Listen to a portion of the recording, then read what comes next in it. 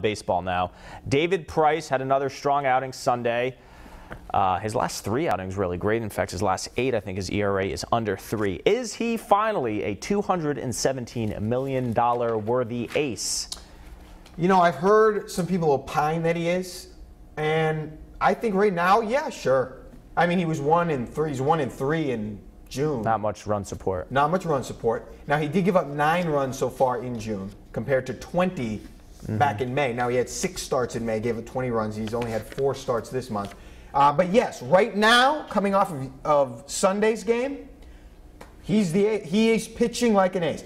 You know what impressed me? I know he lost, and I hate that, but the fact that he went to San Francisco, a team that was scorching at the time, 2-1, 2 bad home runs he gave up, but he came to play in a big game on a big stage against a very good team. I do think he's pitching like an ace right now, but you know, it just doesn't matter right now. Right. It's not what it's about right now because David Price, you know, it's about the playoffs. That's what it's about. We know that he's done it in the regular season before. You pay him for playoff wins. That's what you pay David Price for. So the jury's out. He's as much of an ace as Stephen Wright is right now. Is he the Red Sox best pitcher? Probably.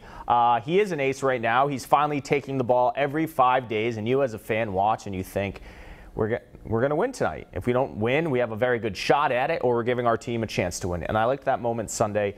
I think it was his last strikeout in the 8th where he gave it like a little fist pump. You know what I want out of my ace at Fenway? Do you remember when Pedro used to pitch every 5 days? The stadium was electric, and you knew he was going deep in games, a lot of standing ovations for the strikeout.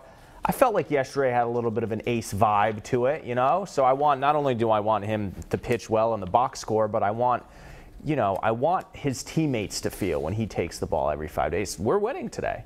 Or we lost Saturday, we're going to win tomorrow because we have Price. And I think he's turning into that pitcher. And I think I like his moxie. I like his attitude. He has that ace. You know, he's not really afraid of the media. If he has a bad start, he'll own it. He's not going to back down. So, you know what? At the end of the year, we may laugh at how poorly he pitched in April and May, despite getting run support and a good win-loss record. He's certainly been there and done that. But again, it's about the postseason. All about We've the playoffs, seen him do it in the regular season before. He has to show up in the playoffs, especially for a Red Sox team that hasn't had the success in the last 2 years or whatever it's been in the postseason. That is why he was brought in. Got to get it done there.